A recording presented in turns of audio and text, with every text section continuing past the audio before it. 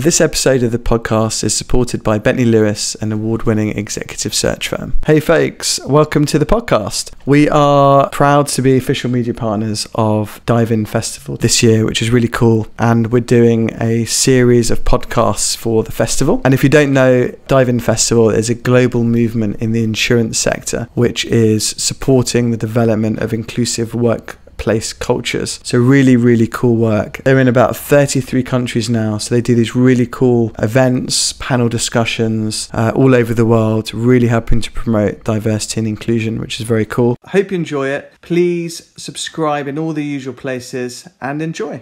Awesome, I'm live. Thank you everyone for joining. We're doing our final podcast for the Dive In Festival with the wonderful Katherine Conway, Head of D&I and Community Affairs at Aon. Thank you so much for joining. Just before we start, for those that don't know, Dive In Festival is involved in promoting inclusive workplace cultures. I've said that about 5 million times and I can't even get it right now, around the world. And given what's going on at the moment, it's all virtual. And they've managed to expand it to loads and loads of countries. So it's really cool. So if you haven't watched any of the events yet, please do. I think you can find the replays on their website. So, Katherine, thank you so much for joining me. How are you doing? Yeah, no problem. I'm doing well. Yeah, good. Getting used to lockdown. Well, I am obviously used to lockdown, but just thinking that that's going to last a little bit longer now. I know. It just felt like we were easing up, and so in the city of London, I saw more and more people start to come in, and now, and we're speaking on the 23rd of September, the UK Prime Minister Boris Johnson has announced that we're going into slightly tighter lockdown now. Yeah, and very strange that not that long ago they were encouraging people back into the workplace to try and get the economy going, and now actually we've been encouraged again to all still work from home. So yeah, it just feels like this is going to go on for a little bit longer. I know. I swore it would be over by May completely. I did get the year wrong in the end, probably. But how have you found it all? So I've actually found it okay. So because I have a strange work-life balance, I live in the north of England, and I work out of the Leadenhall building in the centre of London. So I've tended to do a sort of 3-4 day a week in London, staying over when I'm in London. But I've always really enjoyed working at least 1 day a week from home, and I've travelled quite a lot. So it's been a massive change for me being able to work from home all the time. During lockdown, sadly, my personal life has changed quite a lot in that I've separated from my husband of many years. And I've moved house, so I'm living alone. So that's unusual as well for me. But I'm really getting used to it. What I am finding difficult is the blurred lines between life and work, and how many hours I'm working and how many hours I'm relaxing. So that's been quite tricky to manage. So you're finding you're working more now than you were before? Yes. Even though I was super busy before, and even on the commute between Yorkshire and London, I'd always be working on the train and that sort of thing. But yes, it's busier. And it's intense, we're talking to people all day, every day, by virtual means, which, is always video for me. Always. I'm just on the video all day, and it's intense. It's draining. Yeah. It's really draining. I read an article by a psychiatrist. I can't remember who it was. And she said that the feeling you get after a video call is similar to mourning almost, because you're like subconsciously like wishing you're actually in front of that person in real life. Yeah, really. Yeah, well, I guess so. I just think that it takes so much more concentration than if you were in a room. You've always got to be aware of who else is on, and making sure everyone has got time to speak up, and make sure you're including everyone. But I also find that you're always doing a 5 to 10 minute check-in at the start of every meeting. How are you doing? How are you feeling? How's it going? How are the kids? How's the dog? And actually then, which is great. I mean, for me, I'm all about inclusion. We've never had enough of these conversations in the workplace for me. But then, that also takes up time. So, yeah, it's intense. I'm not sure I'd say it's like mourning. I find a sense of sort of relief, but what tends to happen is, you sort of take a deep breath and then you're dialing into the next one. Yeah, but it is tiring. I mean, you can't do so many in a day. I mean, for me, I'm quite extrovert, and I just get a lot of energy from meeting someone face to face, and you come out energized and the whole thing. And with the video, although I do enjoy it, and it's going to be one of the things it's here to stay, and I'm comfortable doing it. I don't know, it's just I find that, hopefully there's going to be a nice balance at some point where you can meet people, you can do the video, you can do the telephone calls, and a little bit of a mix of all of it, I think. I think that seems to be everyone's sort of wish, is that they can have a bit of everything. I think there's been some real benefits from working from home. I had a leader say to me recently how he's so much enjoyed having dinner with his teenage kids every single night, and now they've gone back to university or school and it's slightly different. But actually, he said in sort of 25 years of working, that has never, ever happened. He's never been able to spend that much time with his kids. So I think there's some real benefits in that, and that the way that people have realized that actually we can all work from home and get the job done, and we don't just sit on the sofa watching daytime TV all day is a big change. But I think we do need that mix. I think it would be great to go back into the office, but I think people are hankering after the office environment how it used to be. And I think going back into, I haven't been, I have no idea what it would feel like, but certainly very different now. I guess if you're sitting on your floor of, I don't know how many, 350 people, and you're the only one there, it's not so fun. You're like, please come, please come. But Lucy, what do you think? I think before this lockdown, there was a lot of discussion around working from home, and getting companies to be flexible, getting them to let their people work from. Do you think now Mother Nature told us to stay at home, and it's kind of everyone's submersed in it? It's what people thought it would be pre. Yeah, I think that's a great point, isn't it? I think Mother Nature told the world to take a pause. I have to say, I really think if you think about where we were going with climate, with politics, with everything, everyone just needed to take a bit of a chill. I think that for that, I think it has been really beneficial. For us at Aon, we moved into the Leadenhall building in 2015, and we went on a journey of a whole different way of working. Prior to us moving into that building, we'd been in about 4 different buildings in the centre of London. So to bring us all together, we had to adopt a new way of working. So we modelled agile working, and we worked on that, which meant that people could work from wherever. Everyone had the technology, the laptops, the mobiles. Great. Some people were much better at it than others. Some people very much still you could sit at any desk, you could sit on a sofa, you could sit in the cafe and work. And we tried not to encourage people to sit at the same desk every day so that they could meet new people and move around, be flexible. But there were still teams who very much liked to work in their, set sort of team. And yes, it was great because you could, go for a doctor's appointment or leave early to go and watch the school sports day or whatever. But that was sort of as far as it goes. Some of our teams worked from home. They had to work from home 1 or 2 days a week, so that was great. But there was still teams who weren't fully embracing it. So I think that this has been a great opportunity to practice, shall we say. I mean, we wouldn't have wished this on anyone, but it's certainly given us a massive step change. Yeah, hugely. And just kind of on the D&I aspect, and maybe just the inclusion aspect. Sure. How have you guys adapted to it, and to make people feel really included, part of teams, decision making, these kinds of things? Yeah, and that obviously has been really difficult. We focused to start with hugely on well-being. We recognised that there would be people who felt massively isolated, living on their own and not seeing anyone, and people who suffered from anxiety or any other mental health condition, would find it really challenging. So we really focused on raising awareness of all of the support services that we had available. We've got mental health first aiders, our EAP, our private healthcare, all of those things.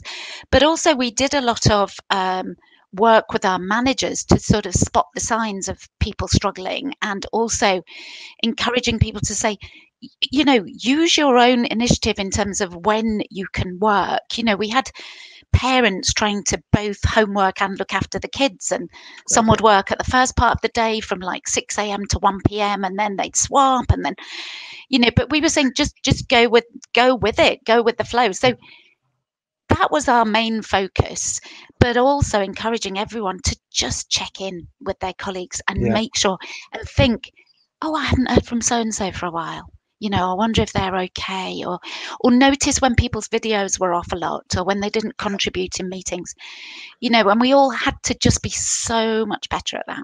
Yeah. What was the norm? People with their videos on or off? No. So we encourage, that's a really great question, because at the beginning we encouraged people to switch them on, because it was like, you know, we need to see each other. But then recognize that you could definitely get some video fatigue, and that sometimes, and I think also we didn't realize, but there were some people, particularly the younger generation, who live in London, you know, rents are so high, they were in shared accommodation, where actually they didn't even have a space to work. So they were working from their beds, and, you know, so switching videos on, they want to show you know, can be quite, people felt quite not embarrassed.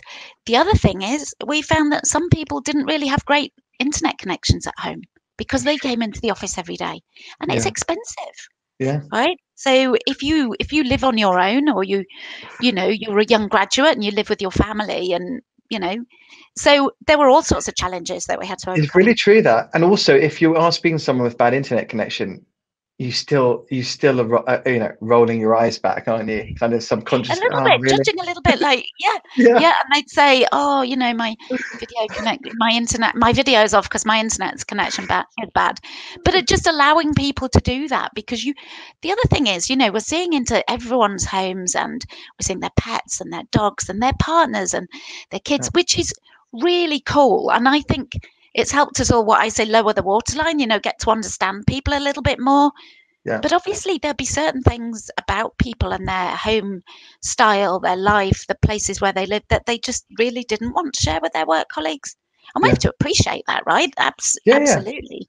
Definitely. It has felt that, to your point, everyone's got a bit more human now, because you come into work with this facade, you know, you put your, certainly in the insurance industry, you know, pretty much, and it's been relaxing a bit, but you put your suit and tie on. Ties got relaxed a lot over the last 5 years or whatever, but still, it's, you know, you got to be looking smart. Not in Lloyd's, although actually I think even Lloyd's have scrapped their tie now, but but I think but it's still certainly smart cash, you know, in the city, definitely. But then it's at home. I mean, it's a bit strange if you're doing a video call with someone at home and they're wearing a suit and tie. So that would be a little odd, wouldn't it? But that's right. Again, we could only judge people, and, you know, everyone was in smart dress. You know, the women had their makeup on, the men had their thing going on, and again, you know, we just didn't understand the person behind the smart dress and the attire. And you go to work and you know, you put your work head on, don't you? You might have so much going on at home. You know, one of your family might be ill. You might had a really bad argument with your partner, or whatever it was. Or you might have a caring responsibility that no one knows about, or you're trying to keep something quiet, but you put your work head on and you walk in, and that's you set for the day. You're in work mode. Very rarely did we allow our home lives and our personal issues to come into the workplace with us. Even though we talked about, you know, for so long about being able to be authentic and be open, how many times do people actually ask, you know, and you get that, are you okay? How are you today? How was your weekend? They don't really want to know the answer, do they? They just want you to go, yeah, fine, thanks. Yeah, good. Yeah, great. You're not going to say, oh, the kids were ill, or, you know, this was a nightmare, or, you know, but now, and I love that fact. I think for inclusion, and obviously everything that's going on around COVID, we're thinking more of our neighbours and treating people with respect, and the whole thing about the NHS. And, why did we never, ever respect the NHS and love them as much as we do now? I mean, that's sad.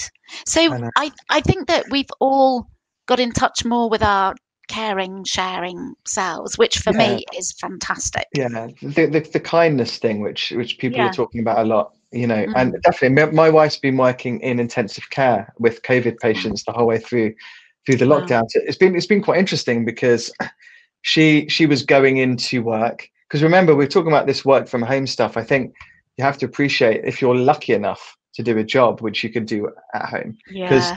you've got to think, like, so NHS workers, Amazon delivery, dustbin men, the postman, a lot of people that were keeping the country together are out, Yeah. and having to go out. So Supermarket workers, imagine those in those early days. Wow. Yeah, I mean, terrifying. they were super busy. So with all of this, like, I think you're going to have to put yourself in the context of, wow, I'm lucky that I can choose where I want to work and stuff, which I think is great. And no, I think it's I know it's been hopefully eye-opening for many people, and a lot of, I think, good stuff and good working practices will come from it.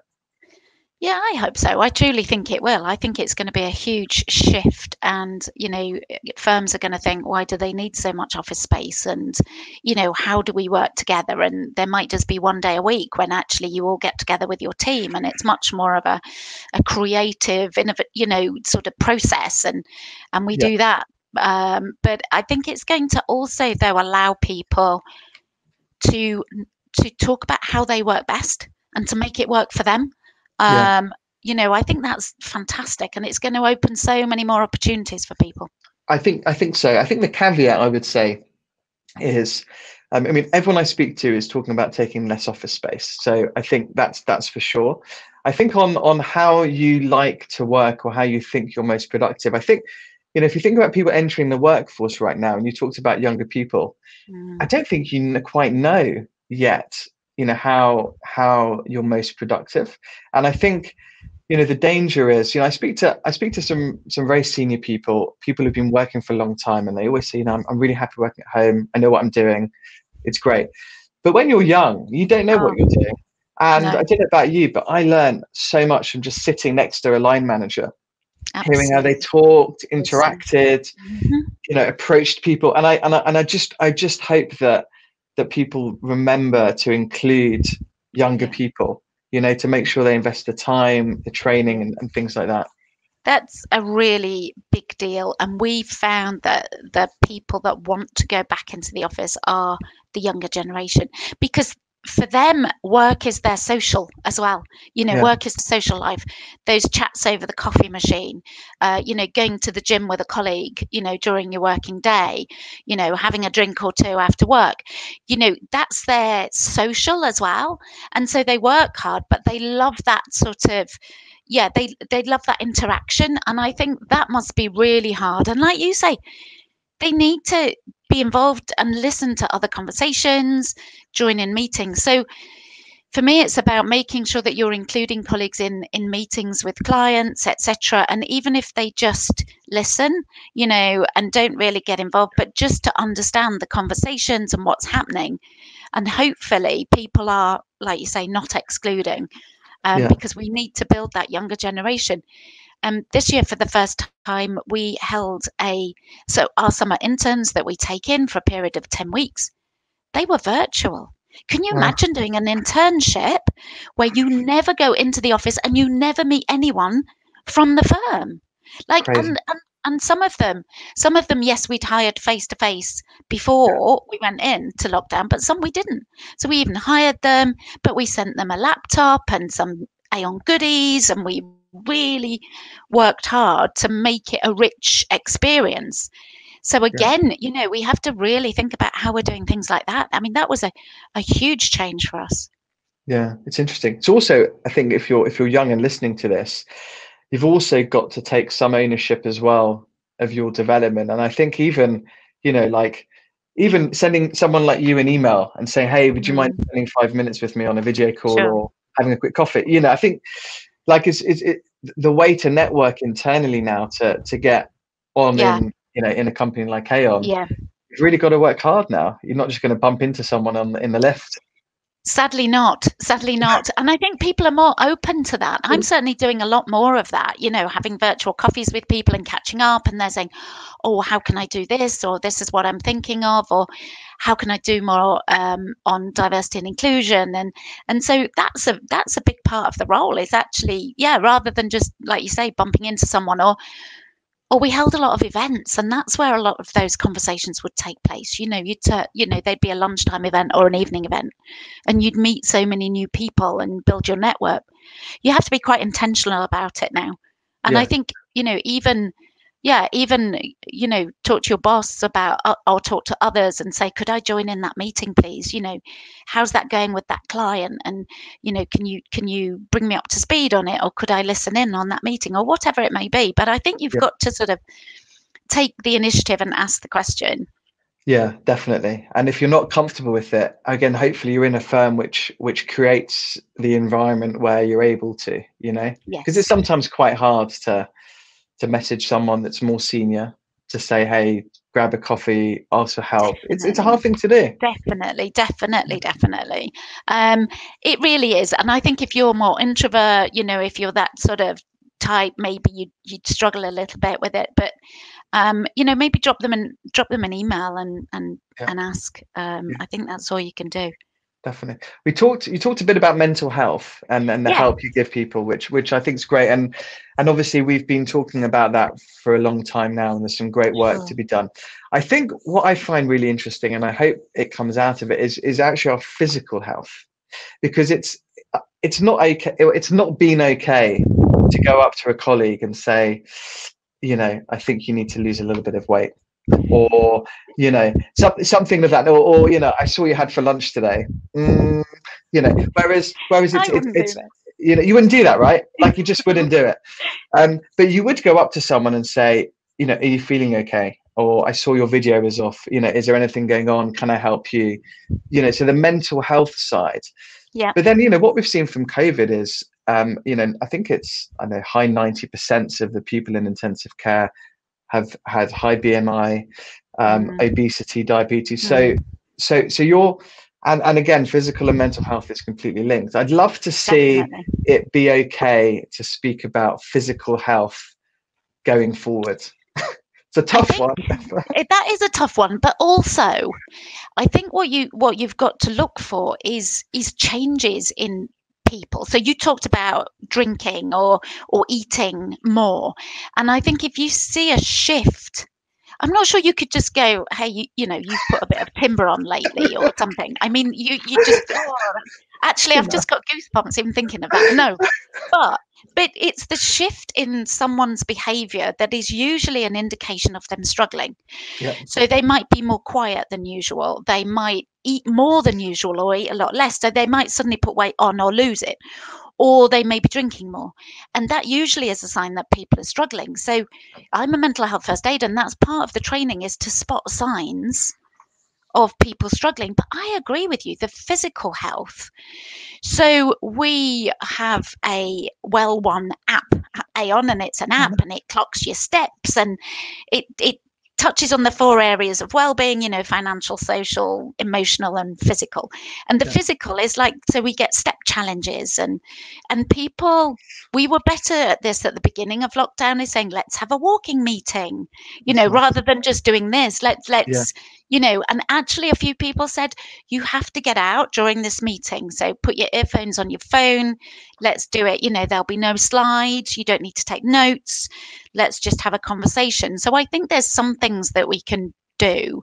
Yes. And I think one of the areas of well-being is to look after your physical health. I mean, says me, I am spending too much time doing this, and all my ideas of keeping up with my running and meditating and eating really well, it's not going as well as it could. That's the thing. Well, you know, because you're right. Let's be honest. More people are going to work more from home, and whether all, you know, when all this is kind of blown over, people are going to be doing a bit of both, right? You're going to come in, Yeah. you're going to work at home. It's great. Yeah. But what I found is, from speaking to friends and colleagues and clients or whatever, and they're always like, oh, I'm not eating quite as well. I'm definitely doing less steps, because the thing about the commute is it gets you up, and it's nice to move. Like you just feel good moving. I don't know about you. I don't know. I'm in a better mind frame when I'm moving around. Yes, So, definitely. And even going to get a sandwich or going to get a coffee, it's giving you a 10-minute break from, intense work. And it sometimes just helps digest your thoughts and think, right, where am I up to with that report, or what do I need to do for this? And it just gives you a bit of thinking time. Yeah. But the steps thing, sometimes, I mean, I actually still wear a Fitbit, which is ridiculous, because every night I check my steps and I know what a busy day I've had by how few steps I've done. It's just embarrassing. It's so important to program. Do you know what I do? I put a meeting in my diary, so my exercise, and I regard it as the most important. It's like I'm meeting the most important CEO. That's my exercise. It's a meeting great. You do not move. You do not move. That's fantastic. And because I think it's important for so many reasons, And I think if you diarize stuff like that and you regard it as just the most important meeting of your day, you stick to it. Hopefully. Yeah. I know one of our leaders. One of our leaders does that, and he blocks out, I think it's 10:30 or 10 o'clock or something, and he always thinks mid-morning is the best time to go to the gym because it's quiet, but also you get those early morning meetings out of the way. But literally it's immovable in his diary, and he goes out, gets to the gym for half an hour, and that is his time. It's sacrosanct. Yeah, I think it's great. So let's talk a little bit about diversity, and obviously a lot of diversity initiatives pre-lockdown and all of these things. Do you think they're? I guess firstly, have you found that they're working? Are they changing the dial? And how have you found it during lockdown? Sure. So yes, lots of diversity initiatives, lots of things happening. Slowly changing the dial, I would say. Some things are more successful than others. I'd say that, dive-in has been a massive sort of trigger for firms in our industry to do more and to really enable that conversation and that debate and give practical tools and tips on what firms can do, no matter how big or small they are. So I think that's been fantastic. We've had really open conversations as part of Dive-In. So it's great that we're, in the 6th year, and it's such a fantastic success. But some diversity initiatives are better than others. We have to, I mean, let's take women in leadership. It's very difficult to move the dial. It takes time. We have to sort of build the pipeline. People have to leave to create a role. We've got to have diverse panels, obviously the right person for the job, which as long as you've got a diverse panel, whoever is the right person for the job is the right person. You're never going to just promote someone because of their gender or the colour of their skin or whatever it is. But it takes time. But some of the programs that we've got are seeing we're really increasing the pipeline of women coming through, which is fantastic. So some are more successful. Also, where we've been more successful is really targeted programs, particularly at the early careers level. So we had what we called our BAME Future Leaders program, Black, Asian, Minority, Ethnic, bringing people into our graduate program and really targeting the BAME community. How could we advertise the insurance industry and sector, but also help people succeed? And it's to that. I talk about equity a lot. We all know what equality is. We treat everybody the same, exactly the same. Equity is giving people more support where they might need it, and equity is really, just looking for where people need additional support to bring them up. And our BAME Future Leaders program was part of that. We brought some amazing graduates in from all around the country for a 2-day workshop, helping them understand our industry, helping them understand how the city works, giving them real great tools, insight, doing some workshopping, working together, working on projects, helping them understand what an assessment centre is and how that works. If you're from a lower socioeconomic background, or where your parents have never worked in an office environment, maybe, you don't know how to act, how to behave, you've got no role models. So it was that sort of, and it's been a fantastic success. We've seen the ethnicity of our early careers hires really ramp up. So across apprentices, interns, and our graduate population, in 29%, in 2019, 38% were from Black and Asian and ethnic minority communities, which is fantastic. Brilliant. This year it was 33% because we had to scale down our, why of our intakes, but still 33%. So a whole third, which is great. They're 50-50 on gender. So that's great. So changing the dial sometimes when you're really targeted really works. But changing mindsets and behaviors and changing hearts and minds, I think actually, Lewis, is more difficult and takes more time. Yeah, definitely. Is there anything you've had to do differently now since the pandemic, given that things are on video? Because I know there was a lot of, we're talking about blind CVs and things like this to try and reduce bias. But now, video is an interesting one. We talked about people not wanting to show where they were living. If you're interviewing now from your bedroom. Yes. Yes. Yeah, exactly. A bit more difficult. We have used video assessments for quite a while initially to screen, but we've been doing some really tactical things, but not so much changing during lockdown. It's been like a change. I think the biggest change during COVID has actually been recognizing the disproportionate impact of COVID on race and ethnicity and people from different backgrounds, and Black and Asian communities being really more adversely impacted. Yes. So we've and since that tragic death of George Floyd, I think, and also just a little bit about what we were talking about earlier, everyone feeling a bit more empathetic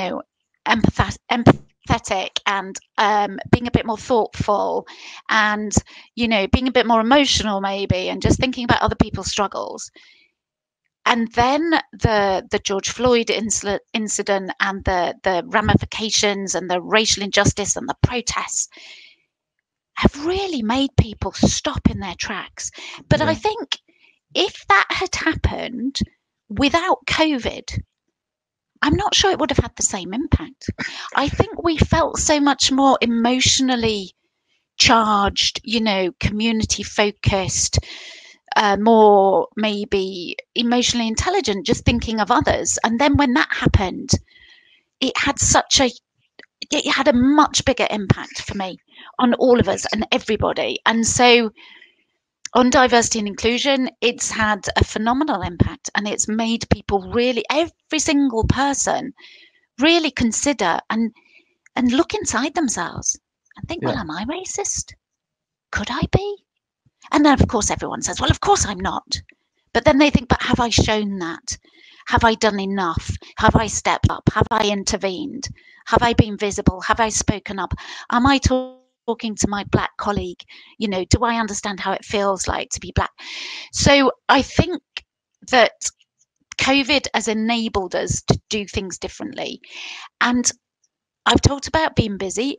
All of the people that I know that work in D&I have said that they have, been so busy during this time because there's an appetite to do so much more, to understand so much more.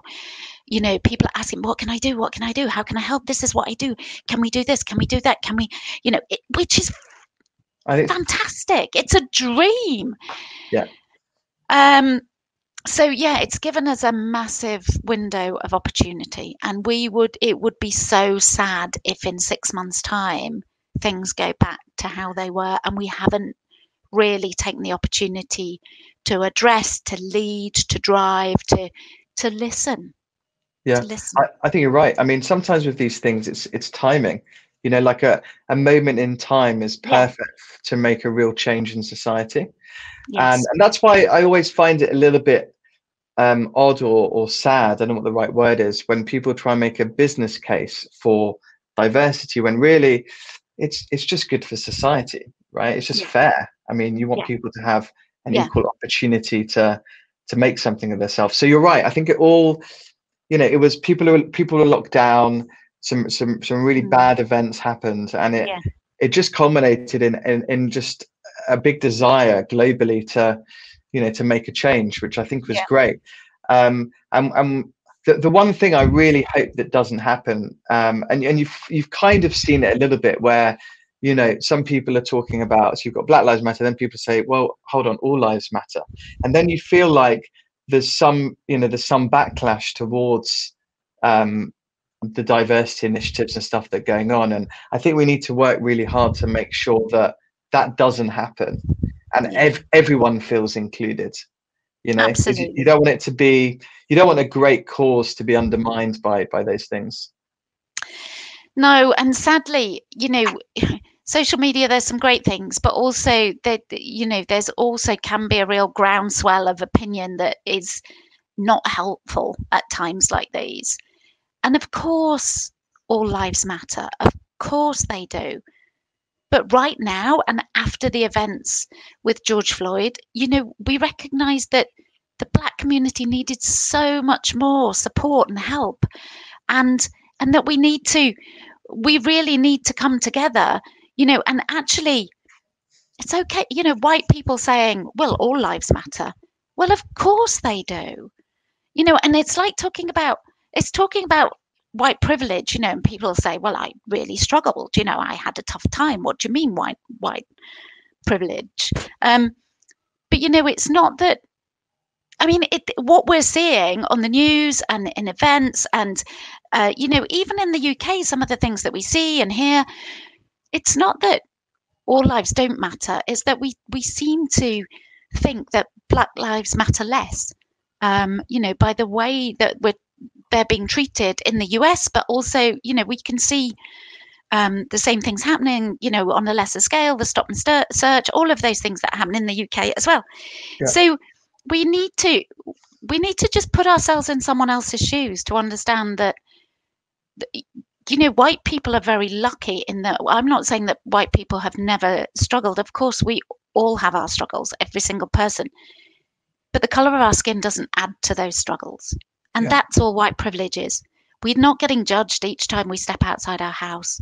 We're not having to worry about, you know, how we come across, how we look, you know, not being judged at all. And so we don't face that. You know, everyone has some pain, everyone has some struggle, but we need to recognize when people are being adversely affected. Definitely. And to your earlier point, with all the things going on, it's nice just to take a breath and appreciate, you know, the challenges that others are going through. Yeah. And I think people are doing that, and you know, we're moving in the right direction, Yeah. which is a great. I think we are. And the fact that we're having these conversations and are being really open, you know, we held straight after all those incidents, we held some listening sessions with our leaders, with our multicultural network. And I know that lots of other firms across the industry, you know, were doing the same. But that had such a huge impact. Just listening to the stories, to the everyday, to the day-to-day life. And I'd encourage anyone who hasn't really thought about it just to listen to some of those stories, put yourself in someone else's shoes, you know, and just think about actually, what some people have to go through and how we can support them. And that anti-racist thing, you know, be more proactive. Yeah. Don't just, it's not enough just to say, well, I'm not racist or sexist or homophobic, but actually, you know, or ableist. Are we all doing something to raise awareness and speak out? And sometimes it's difficult to speak out, but when you hear something or see something that's inappropriate, we have to do that. And I think that these times give us license to speak up and speak out. Absolutely. Definitely. And storytelling is such a powerful way to communicate now, right? I mean, it's Yeah, happening in all with everything. And I think even sharing, because the good side of technology, the good side of social media is you can share stuff. And yeah, if you see someone's story that's worth sharing, I mean, show the love and share, right? I mean, that, absolutely. and you can certainly do your part even in that small way. Yeah, definitely. And dive in's a big part of that. Obviously, it's a big Yeah. storytelling.